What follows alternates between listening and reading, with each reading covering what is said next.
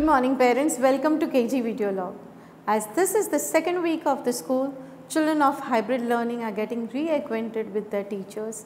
They are independently going to their classrooms, follow social distance norms inside and outside the classrooms, enjoys talking to their friends and known adults in the environment. Children also enjoy different activities planned during their learning time. They enjoy playing in outdoor area with their peers and games they play during their PE lessons, singing rhymes with rhythm during their music lesson. We all staff and teachers welcome children on board, and every week we have new addition in our hybrid learning group. We can see how happy children are and how they enjoy their day on campus. Socialization is important for children as it teaches them how to interact, talk, read and write. Moreover, this is how children develop their personal, social and emotional development skills. Furthermore, it also develops their self-esteem. Now let's listen from our young learners what they have done in academics for the week. In literacy, we did the story, The Enormous Turnip. The turnip grew so huge and everyone needed to pull and pull to take it out. It was so much fun. Also, we learned 2 new sounds, H and B. We learned sight was go and do. We had fun learning pictograph.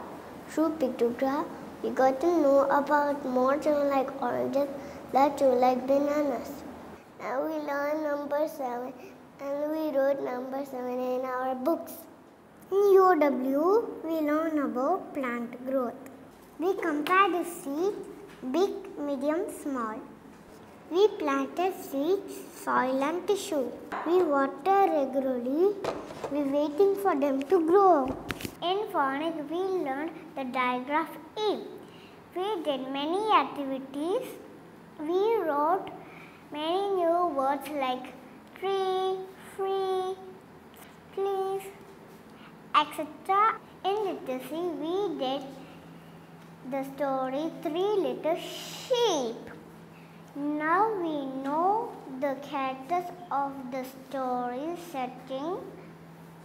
In numeracy, we learned addition using different resources. We learned math terms like addition, plus, sum, total, and all together.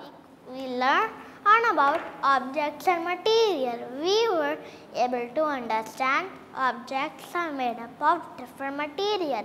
For example, bowl made up of glass, bag made up of wood, and toys made up of plastic. Alice Miller said, all children are born to grow, develop, to live, to love and to articulate their needs and feelings for their self-protection. And to make children aware of their protection rights, we at Ambassador School celebrated Child Protection Week. Our CLC team had planned different activities. They spoke about acceptable and unacceptable behavior and classroom rules. Student council members took initiative and informed our children importance of safety and hygiene, and our teachers inducted children on safe touch and unsafe touch.